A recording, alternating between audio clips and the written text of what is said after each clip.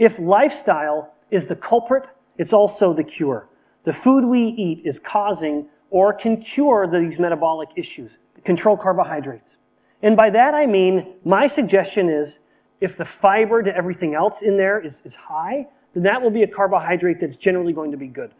My suggestion, focus on whole fruits and vegetables as primary sources of carbohydrates. Whatever the carbohydrate desire is to eat, prioritize protein. This must be, if you're prioritizing the best protein for the human body, you want it, we humans, we need it in our monogastric system. We need it to come from animal sources.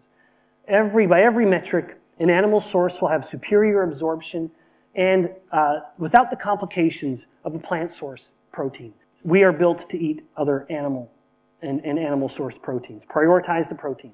It's a modest insulin effect. Now, in nature, protein never comes alone. In our hubris and in our fear of fat, we've pulled it apart. But protein always comes with fat in nature. There is truly no exception to this. If it's a natural protein, fat comes with it. That's how we should eat it. Not only do we absorb the protein better, well, because we digest it better. Most people don't appreciate that.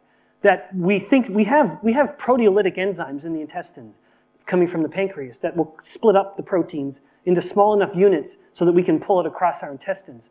But those proteolytic enzymes don't work as well without bile. Bile enhances the ability of the intestines to digest protein. And we only have bile getting released into the intestines when we eat fat. They should always come together. Do not fear the fat that comes with the protein. And I would even say be liberal with adding some fat to your protein.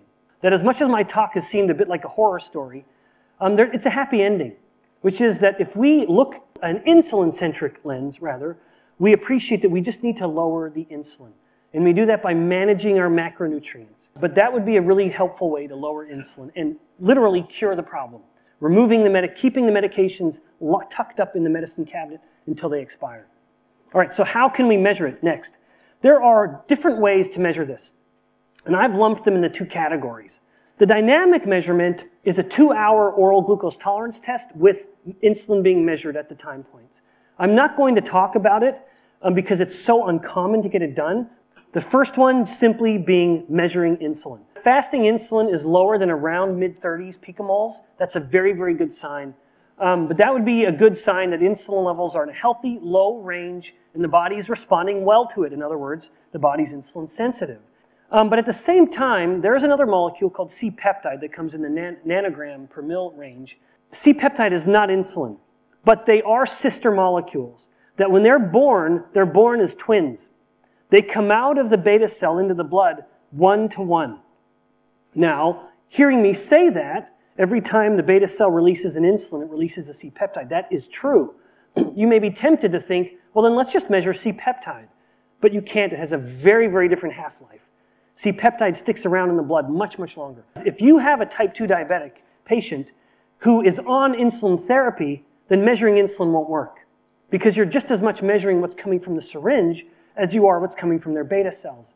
But C-peptide is only made from the beta cells.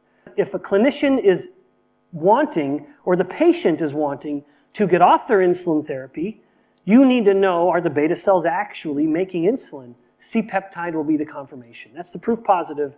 This is a person who can graduate out of their insulin treatments onto just a dietary regime.